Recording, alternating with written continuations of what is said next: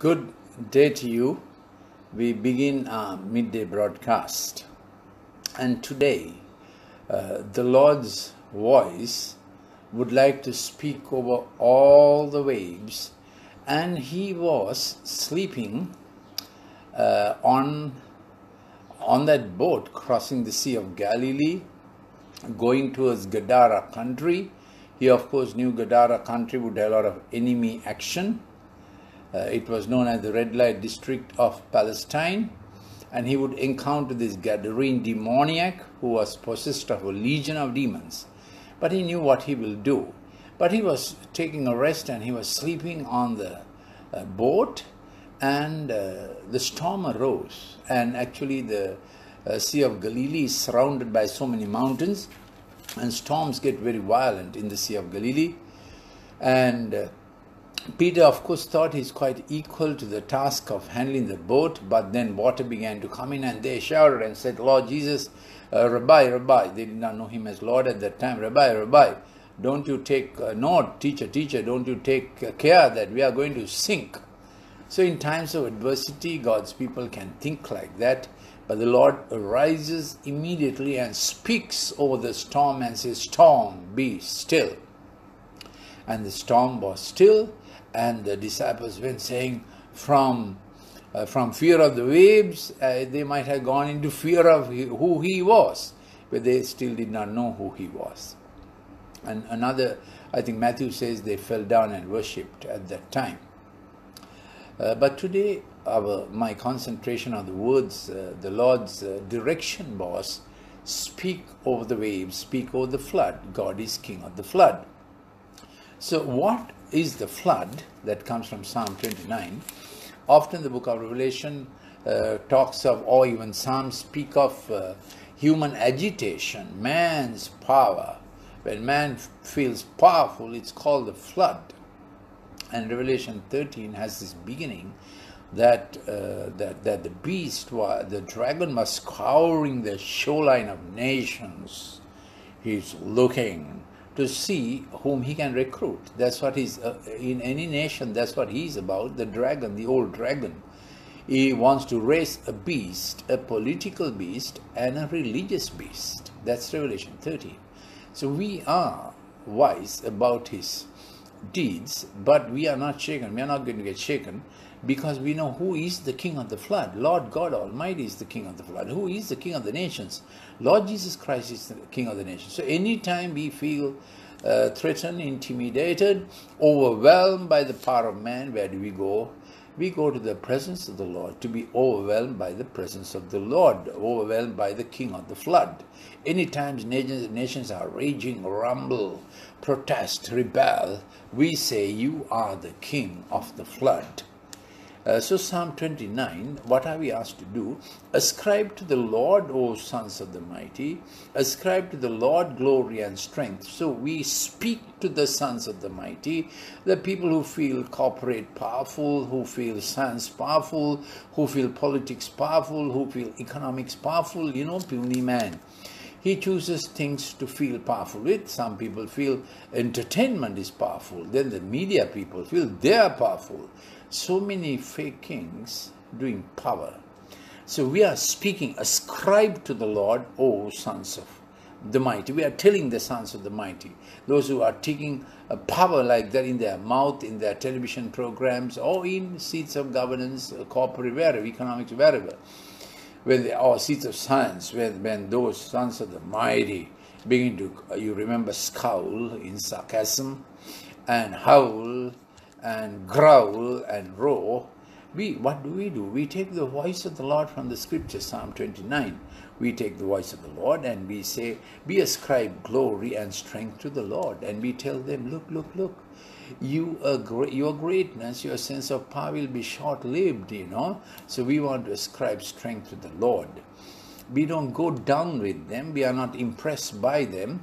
We don't run with the hare and hunt with the hound. Some people feel like that. For a little while, they feel powerful with political people. But we continually hold authority with our God. Ascribe to the Lord the glory due to his name. That's what we do. and worship the Lord in holy array. So whenever the mountains begin to rumble, the hill of Zion, the small hillock of Zion, where the King Almighty rules, says, oh, you are raging and rumbling, oh mountains, and we go to God. And we have a river that gladdens the city of God, isn't it? When oceans roar, we turn to the river that's quietly flowing, gladdening, empowering, strengthening the city of God, which is we are. So that is from Psalm 46 allegory, this power struggle, that goes on when the oceans roar and the mountains of men and women, of course, throw power. The city of God goes quiet, but it's a strong city. There are two cities at war here. Isaiah 26, the strong city of God's people, and the lofty, high-minded city of those who rage against God. Don't miss the two. There are two cities, but God's city will win the day when we hold on to and we wait for the dawn. So Psalm 29 says, the voice of the we hear the voice of the Lord ruling over the waves, ruling over the nature, ruling over all ecological cycles that he has created and installed for man's own good. Though man thinks science is everything, and man thinks because he discovers God's laws in science, that's what science is about, man thinks he is king, but we know God is king. The voice of the Lord makes the deer to calve, and it goes on like that, verse 9. And in his temple, everyone says glory. So after a long list of how the Lord's voice is anyway operating, even in Lebanon at this time. So what do God's people do? They latch on to God's voice. What are you saying? You know what he's saying? Isaiah 57:15, what he always said. He who is high and lofty, that's him. Whose name is holy and dwells in eternity. Isaiah 57:15. Let's get that dimension. Lives in eternity, whose name is holy. He also lives with the one. He also lives with those who have a contrite and humble heart, to revive and strengthen their heart. Isaiah 57:15. God has two addresses, the high and lofty place and the heart of the humble penitent, looking to him for strength. So all of Psalm 29 is about the voice of the Lord is upon the waters. God of glory thunders. Lord is over many waters. The voices of people who are raging with that matter and this matter. But God is on the throne. He will not forget his own. We know the whole chorus. But we want to take our voice and give our voice the voice of the Lord. Align our voice with the voice of the Lord. We don't trust in horses and chariots. We trust in the Lord God, in the name of the Lord God Almighty. We are not moved. We are not swayed.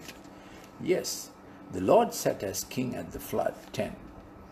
29:10. So how do nations turn around at its worst time? We recognize the Lord can sit as king on the flood as well as on his holy throne. God is no stranger to floods, rebellion, protest, human anger. He can sit on it. May the church also learn to sit at the right hand of the Father, seated with Christ in heavenly places, and may the church also sit with Lord God Almighty. You understand? Let the church learn to sit on the flood, not shakily, fearfully, terrified, no, with the confidence that our God reigns. Our God reigns. Yes, let the earth rejoice. Our God reigns. Lord sat as king at the flood. Psalm 29:10. Yes, the Lord sits as king forever. Yes, then we move on to Psalm 30. I will extol the Lord. And then the psalmist cries for help. Then what happens is he was moved by his own strength. And then he sees the anger of the Lord. His anger is but for a moment. His favor is for a lifetime. Weeping may last for the night when there's trouble, and looks as when man is raging, it's a troublous time. Weeping may last for a night, but a shout of joy comes in the morning. So we are assured that the Lord's morning is coming. What do you say? Lord's morning is coming. Yes. So we will not get carried away with our own prosperity, as Psalm 30 verse 6 says.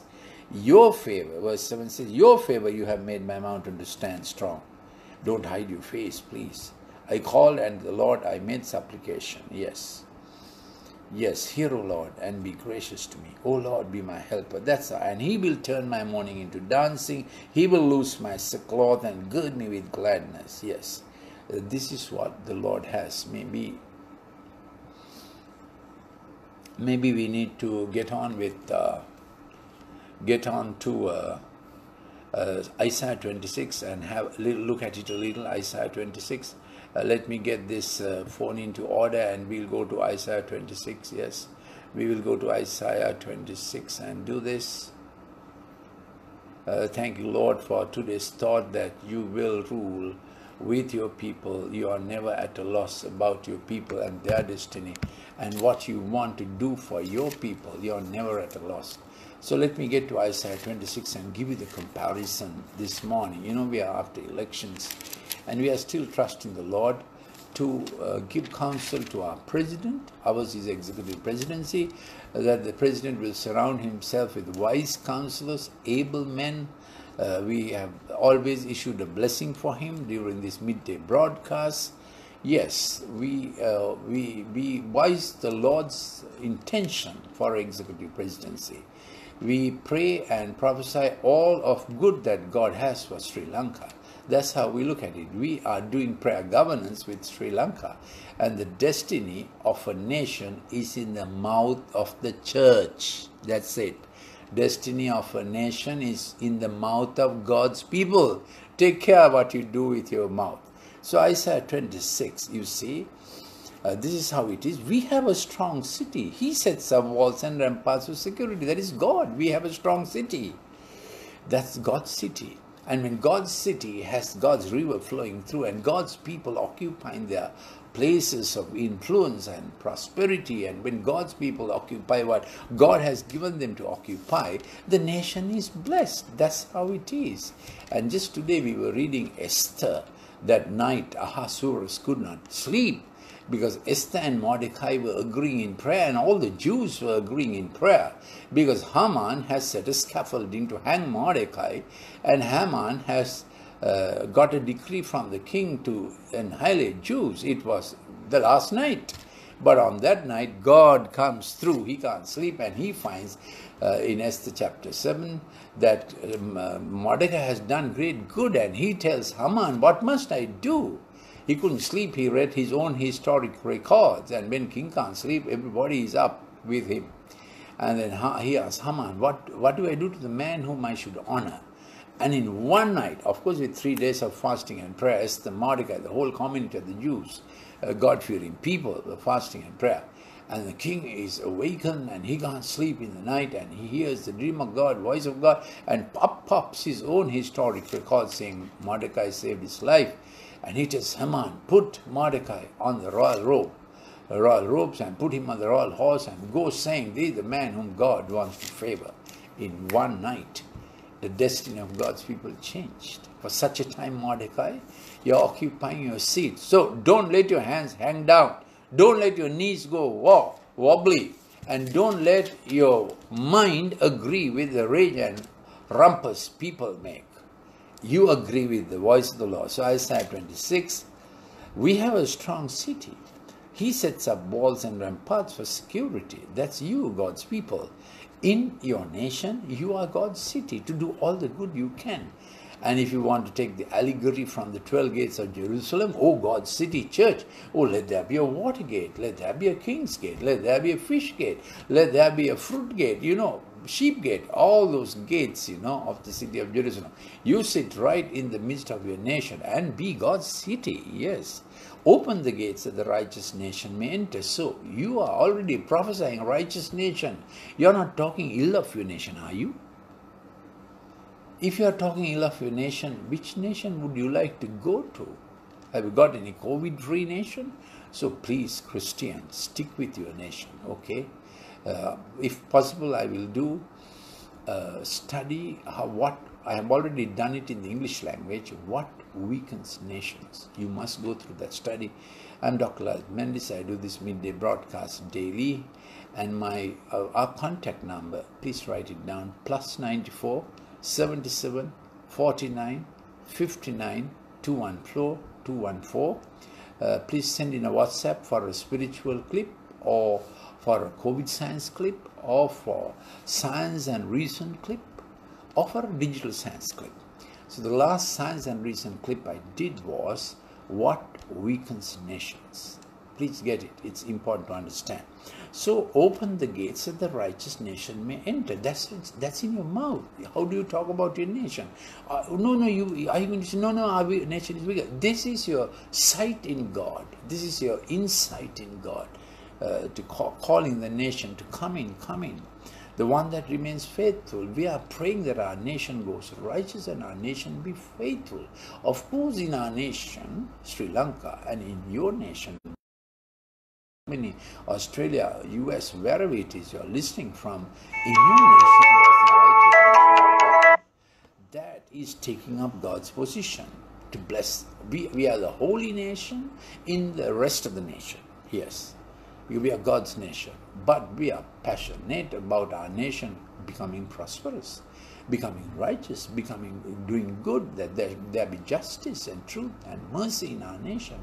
We are very passionate. We are not euphemistic, we are prophetic. That's right. We don't go pessimistic, no way. We keep God's heart in our nation. That's the Christian's duty. The steadfast of mind you will keep in perfect peace, because he trusts in you. Trust in the Lord forever. He's the everlasting rock. Now there's another city. For he has brought low those who dwell on high, the lofty city. They thought they're it, science and money and power and global brands and all that. That goes low. He lays it to the ground. Yes, he can judge a city, especially the pride of man in a city. God can. But that is God's curriculum, you understand? We only observe and say, oh, that lofty pride, what happened? We look at it and we grieve. Our curriculum is the riches of his goodness. God's curriculum is the severity of God. So Romans 11:22, by goodness of God, which is our curriculum, what we should be doing to our nation, our neighbors, our workplace, our relatives, our friends, everybody. God's goodness. And then there is the severity of God. Knowing therefore the severity of God, we persuade men to get onto his goodness. Severity is God's business. Got it? Yes. And goodness of God is what we have to share in the gospel of our Lord Jesus Christ. So let's keep God things God, our things us. Yes. So this is the comparison between the two cities, the strong city that God is and the lofty city that God will deal with it. God will deal with it. Yes, so what do we do all night? My soul longs for you, indeed my spirit within me seeks you diligently. For when the earth experiences your judgments, the inhabitants of the world learn righteousness. They're God's business, not our business. God's judgments are God's business. What is our business? Truth and mercy. Yes, that's our business, yes. So it may look as if we cut up to you. No, your hand is lifted up. That's right. That's our hope for our nation. Yes. Lord, you will establish peace for us, since you have also performed for us all our works. Isaiah 26:12. So this is our cry to the Lord, that the Lord will deal in the nations. The Lord will come through in our nation. Yes. And we will take the effort, that it's called the travail, to bring forth a new nation. We will take an effort, yes. And then we will not birth a wind. No. We will birth righteousness. We will birth the goodness of God in the land of the living. God bless you. God keep you with this hope today.